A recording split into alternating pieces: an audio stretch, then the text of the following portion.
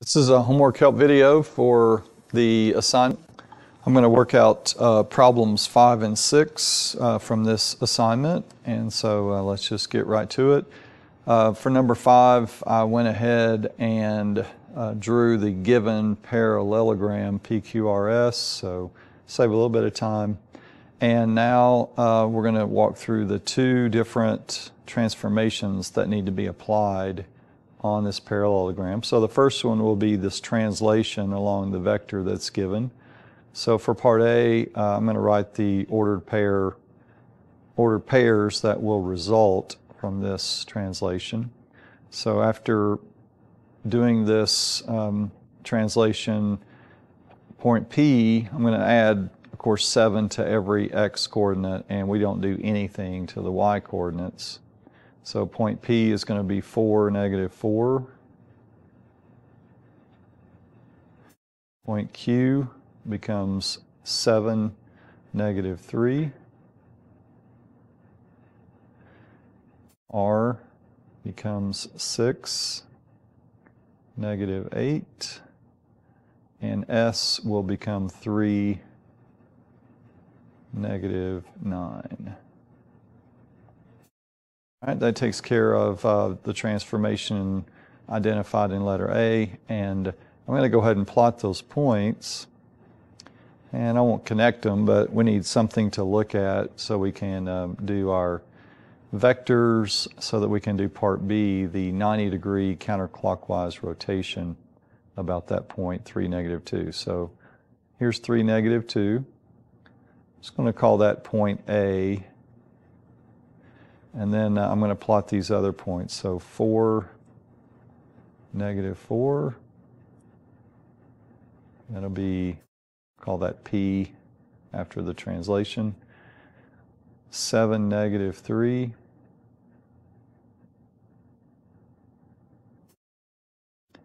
That's our new Q. 6, negative 8.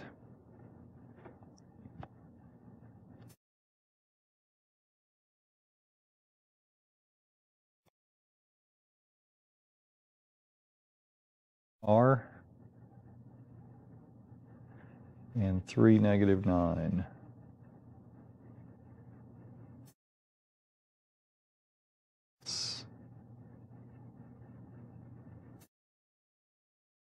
Right, and again, no need to really connect those, but it'll be helpful to see those as we come up with the vectors that are needed. All right, so let's do that now.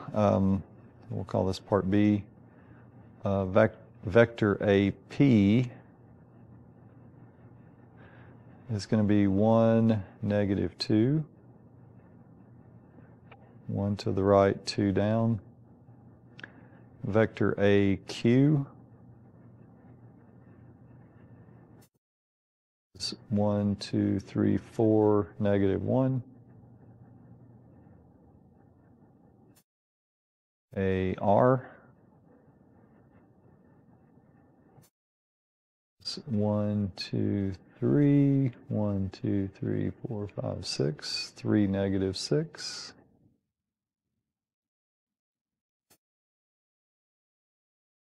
And AS.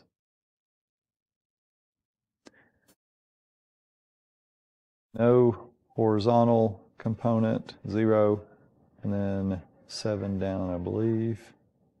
Yep, 0, negative 7. Okay, and now we apply the 90-degree counterclockwise rotation rule. So for each one of these, so these switch. So arrow, these are going to switch, and the X is going to change signs after the switch. Same thing here. Switch and change the X. Switch and change the X. And same thing here. And now I'm going to use these vectors from point A to get my final prime points, the points that would be on the image. So from point A, I'm going to go 2 to the right, 1 up, and that's going to be P prime.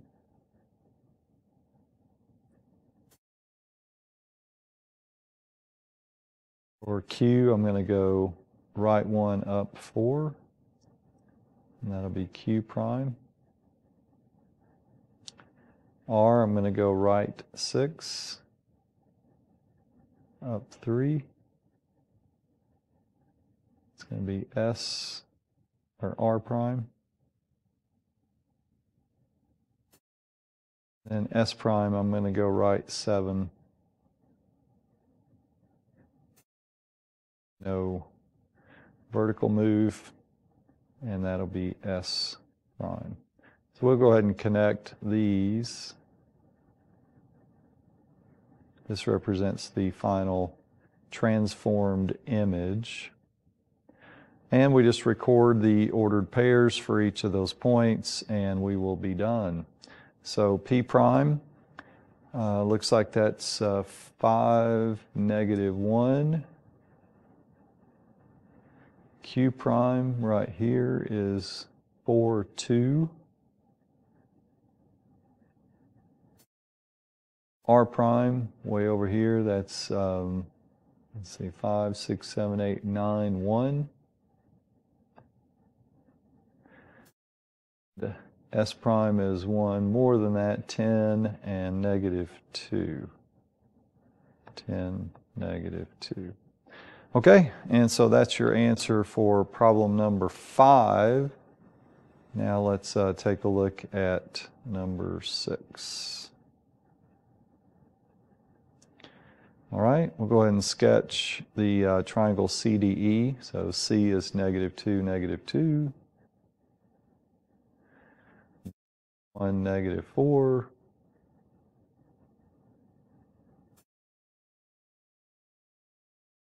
E is -3, -4.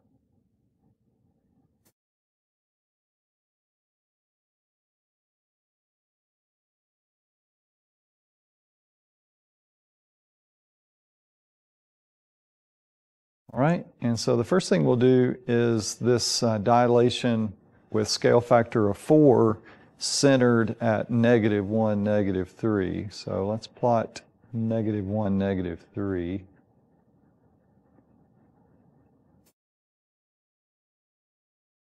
Right there. Okay, and I'll just call that point P. So just kind of like we did before, we got to come up with our vectors.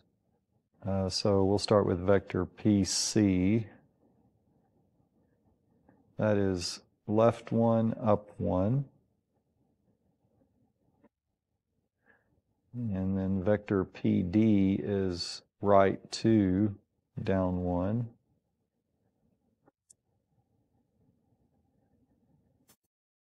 And PE is left 2, down 1.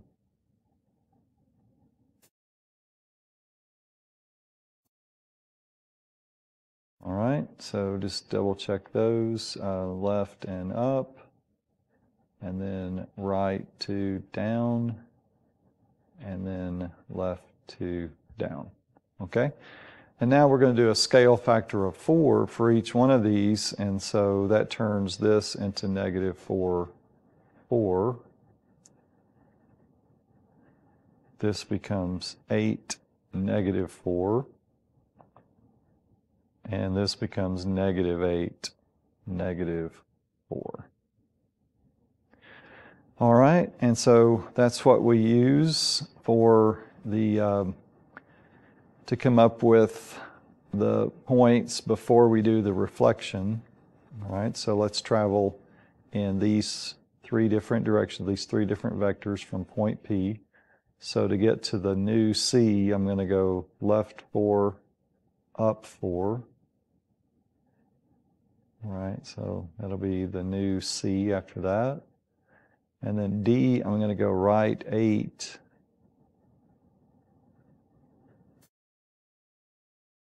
down 4.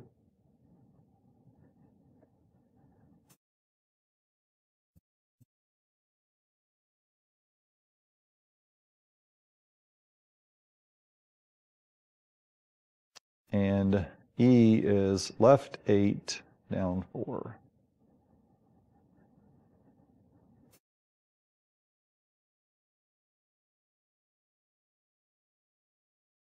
All right, and so it's from these points that and maybe we'll just go ahead and write their coordinates, then we have to do the reflection in the line y equals negative x.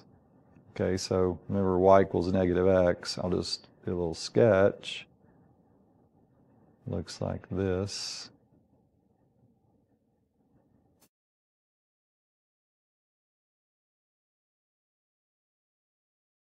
All right, so to do the y equals negative x reflection, we flip the coordinates and then we change the signs of each. Okay, so let's get the coordinates first. So C is going to be 1, 2, 3, 4, negative 5, 1. It's 1, 2, 3, 4, 5, 6, 7, 8, 9, negative 9, 1, 2, 3, 4, 5, 6, 7. D is 1, 2, 3, 4, 5, 6, 7. 1, 2, 3, 4, 5, 6, 7. 7, negative 7. All right, so we're just about ready. And so for C, we will flip and change. So when we flip, maybe a different color here, I'm getting a lot of colors. See if this will show up pretty well. When I flip this, I get 1, negative 5, and then I change both of the signs. So that's what is going to be required for a reflection over y equals negative x. So negative 1, 5. And that's going to be the final answer there for C prime.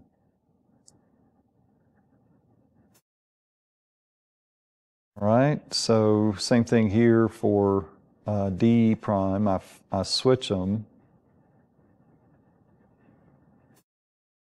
And I change both of the signs. So negative 7, negative 7, that ends up being on the same, that's actually the same point. So 7, negative 7 is going to be D prime. And then E prime, same thing, we just switch. Change, so it's going to be 7, 9.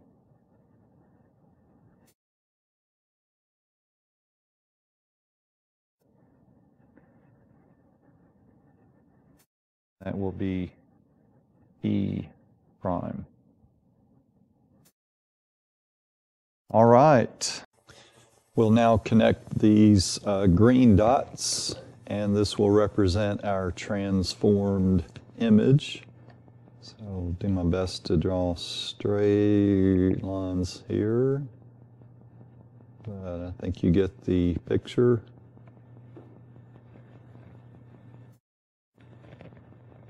Didn't hit that one very well, but you can see these are the coordinates of C, D, and E prime.